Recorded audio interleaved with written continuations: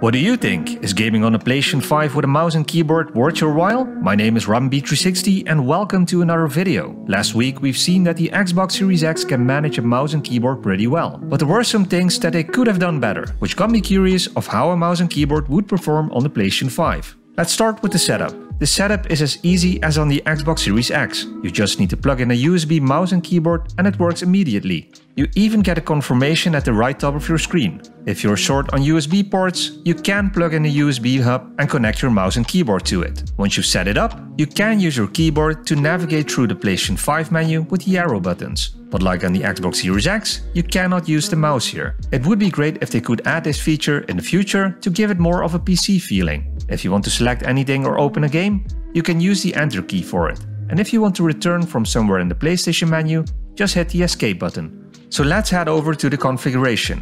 If you go to Settings, then to Accessories, and then to Keyboard, you can change the language type, key repeat delay, and key repeat rate. And if you go to Mouse in the Accessory tab, and then go to Type, you can choose if you're left or right-handed. You can even choose the pointer speed. All mentioned settings are set to normal, which was also the most comfortable for me. But you can play with these settings to see what suits your personal needs. Let me know in the comments if you tried this out. As you can see, there are more configuration options available for your mouse and keyboard on the PlayStation 5 compared to the Xbox Series X, where you only had the option to change the mouse pointer speed and switch the primary and secondary mouse buttons. So the PlayStation 5 wins in terms of configuration options. But when you look at the key functions itself, the PlayStation 5 has less options compared to the Xbox Series X. For example, on the Xbox Series X, you could use the Windows key to open the Xbox menu, as where on the PlayStation 5, this doesn't work and you need to use your DualSense controller. So keep it close to you at all times while you're gaming with your mouse and keyboard.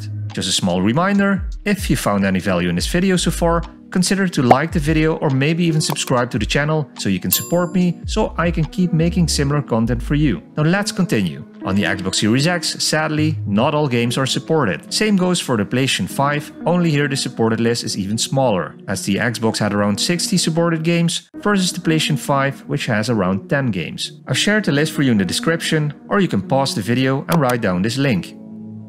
Now let's start trying out a few games that do support mouse and keyboard. Call of Duty.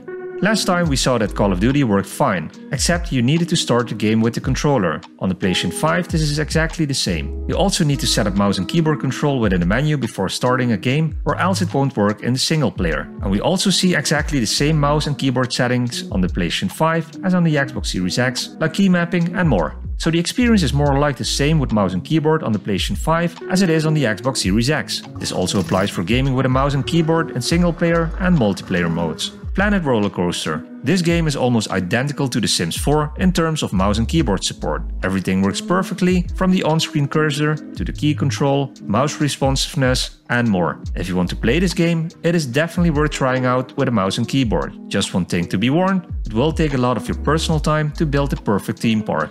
So in the last video we talked about crossplay filtering.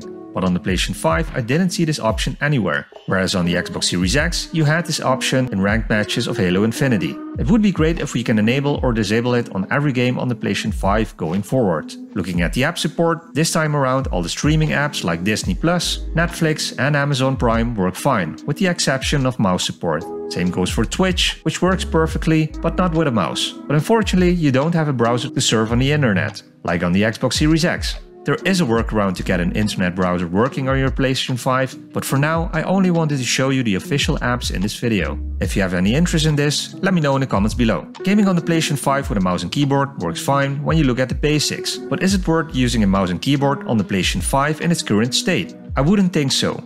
Yet. It is good to see that there are more configuration options than on the Xbox Series X, but the supported list needs to grow a lot, and the key control needs to be improved, at least with a home button. Especially when you think of Sony giving a lot of love to PC players lately, with all the PC ports like God of War, Horizon Zero Dawn and more, you would also give some PC type of support to their console, but who knows what the future will bring. Just know that when that moment comes, I will be here to test it for you and share my experience with you. So make sure to hit the like button, subscribe and put on notifications so you don't miss out on any of my videos. And if you love this video, I would recommend the next two videos for you. Thank you for watching and I will see you on the next video.